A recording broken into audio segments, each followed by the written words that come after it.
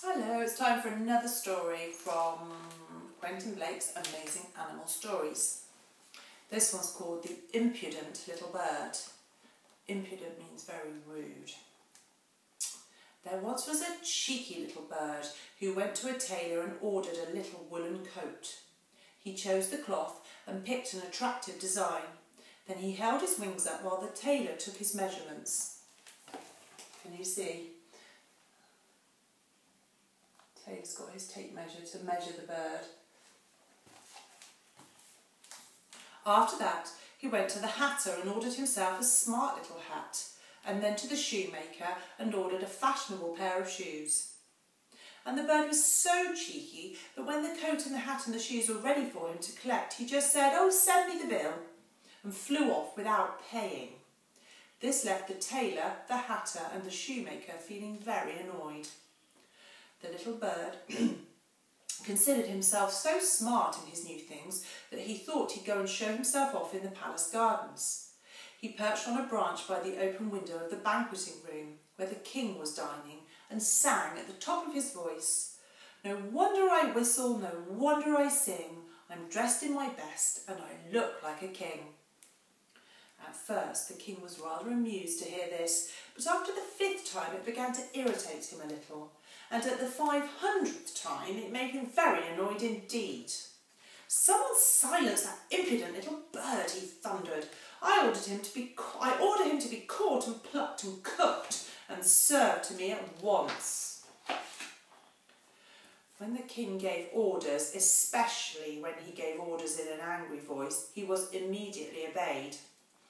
Without its feathers, the bird looked so tiny on the king's plate that he said, "I shall swallow you whole, just to teach you a lesson for your impertinence." And he did. The little bird was highly indignant at having been treated like this, and not being able to see his way down there in the dark, he began to kick in all directions to be let out.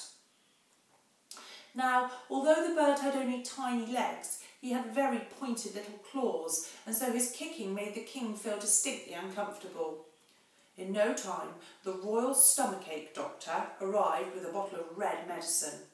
"Open your mouth, your majesty, and hold your nose. It doesn't taste very nice, but that's how you know it's going to do you good." Now he is pouring it out for the king. In fact, the medicine tasted so unpleasant that the little bird waited for the king's mouth to open for a 2nd time, and then, to everyone's amazement, flew straight out at breakneck speed. He headed straight for a fountain where he washed himself clean and then perched on a branch to dry himself off and examine the damage. His little heart sank when he looked down at his featherless body. To think that only that morning he'd been the best dressed bird in the kingdom. There he is, feeling very sorry for himself.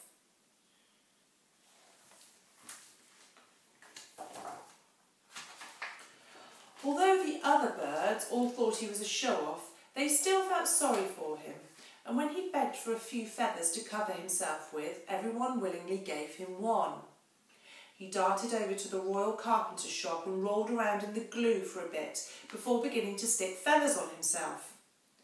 It didn't matter to him that the feathers were all of different sizes and different colours. In fact, when he looked at his reflection in the pool of the fountain, he was convinced that he was even smarter than he had been in his new clothes that morning.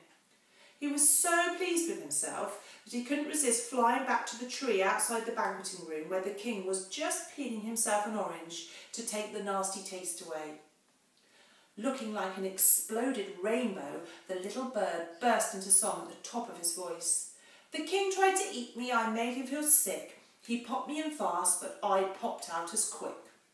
The king rose, overturning his chair. "That impudent little bird," he stormed. "Catch him again, pluck him again, chop him into pieces and cook him again." But the little bird was having none of that.